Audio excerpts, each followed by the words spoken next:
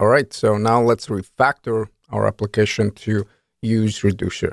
Since there are going to be multiple steps, of course, we're not going to do that in one video, but let's just do a basic setup. And right out of the get-go, I can say that most likely this video is going to be the most difficult one.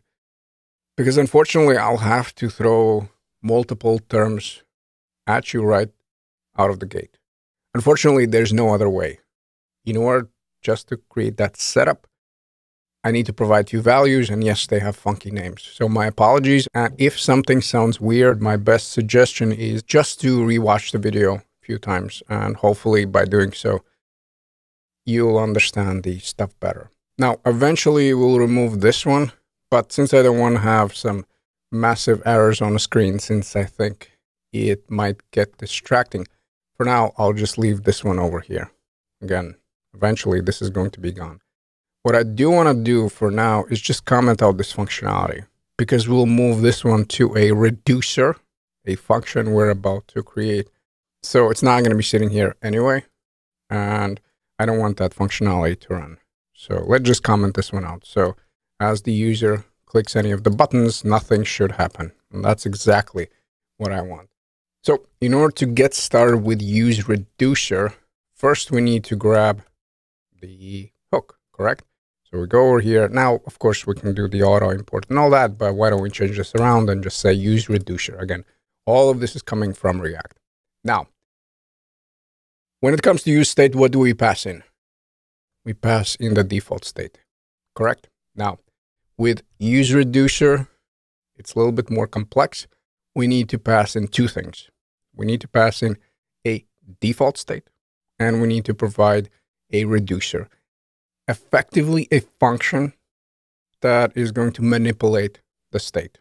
Like I said, right away, many funky terms. Now, keep in mind that it's just a convention to call this reducer. You can call this banana pudding. It's totally fine. But yes, most likely you'll always see the reducer. So let's start working on that. I'm going to go to UseReducer. I invoke the hook, and yes, eventually we'll set up the values that we're getting back. For now, let's just worry what we need to pass in. Like I said, two things, a reducer function and a default state. So first, let's come up with that function. I'm going to go with constant. You simply want to create a empty arrow function. That's all you need to do. The hardest part probably is going to be coming up with a name. That's why I'll stick with convention, and I'll just say reducer, not a vegan food truck. So reducer here, and for now, let's just try it with empty one.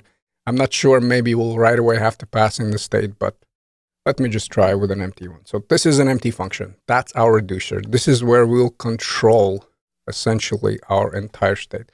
So we need to pass this one first. So then we need to pass in the default state.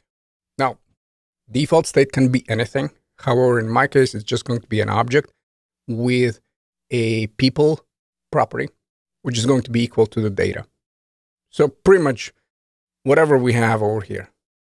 But yes, normally you have multiple things in there. You can have, is the modal open? Have you fetched the data? Is it loading? And all that kind of stuff. And while we're working on a project, you'll definitely see that. For now, let's just start very simply and create that default state. So I'm going to go here with const, and you know what? I think I'm just going to move this one up, because pretty much once we set up that default state, there's not going to be much work in there. But reducer, yes, we'll do quite a few things in there. So let me just move this one up. Default state. So that's the second thing you'll always need to provide. And of course, keep in mind one thing. Just because initially you add people doesn't mean that you cannot add later, for example, is loading. So as your application grows, essentially you just keep adding these items in the default state. That's how it works. So don't worry that pretty much prior to setting up your whole application, you need to right away come up with a state. No. Keep in mind, you can keep adding things. That's perfectly fine. And all of them eventually will be over here as our default state. So let's pass it. I'm going to go with default state. And we're pretty much done with this part. So now let's move on the other side of the equation over here. Remember, with useState, what did we get back? A people and set people, right? So a state value and a function. It's very similar with UseReducer. However, we're getting back a state and we're getting back a dispatch. So the main idea is the same, but the implementation is a little bit different. So let's try this one out. I'm going to go with const. Yes, it's still an array, but this time it's not just one state value. This is our entire state. So if I'll have 50 values in here, yep, it's going to be represented here in the state. Now, again, in my case, I only have people, but I want to stress one more time. You can have a bunch of values and all of them will be represented here with this state. Now, since this is an object, how we can access things in our application? Well, state dot, state dot, state dot. Hopefully that is clear. Now, the second thing is the dispatch. So we're going to go here with dispatch. Again, this is a naming convention. A Bobo is also a nice alternative.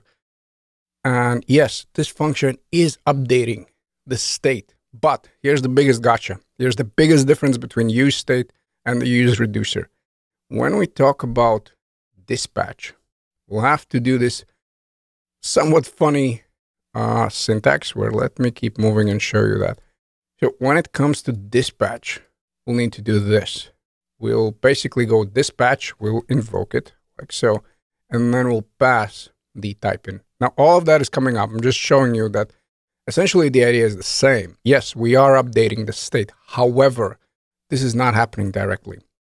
So remember with set people or any of the set functions in useState, we just invoke them and this immediately changed the value of people. That's not how it works with UseReducer. So that's where that structure comes into play. You cannot just willy-nilly come in here and start updating the state. No, what you'll do, you'll dispatch, you'll pass in the action, basically what you want to do. And then it's going to go through the reducer. And then whatever we get back here from the reducer, it's going to be our new state. So yes, multiple steps and multiple new terms.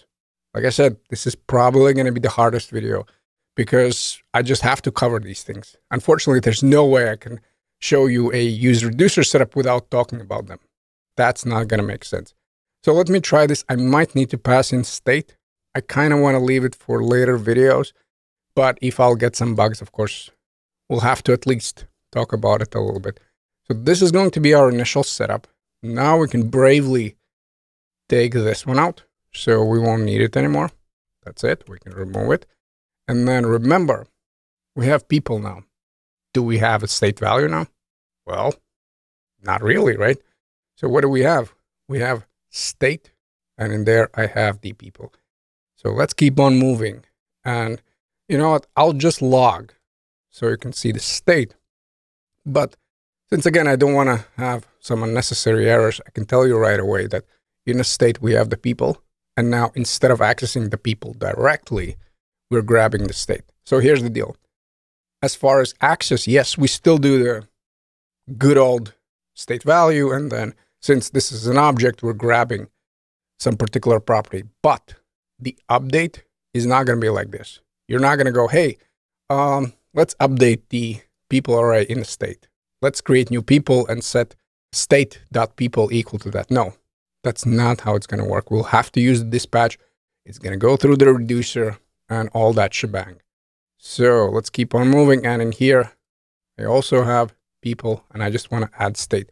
Again, let me see whether we're getting back the error. If we don't return a state, we might. So let me save. And if everything is correct, then I will talk about these suckers in the next video. The state and action that we need to pass in. And nope, everything seems to be working. And check it out. So this is my state object. And this is my array, correct? State object, I have people. And now everywhere in my application, I basically grab these values, whatever they are. Again, in our case, it's just the people, but there can be more things in there. So that's the general setup for UseReducer. And in the following videos, of course, we'll start talking about how we can update this state, because it's nice to have a default state, but obviously we want to implement some functionality.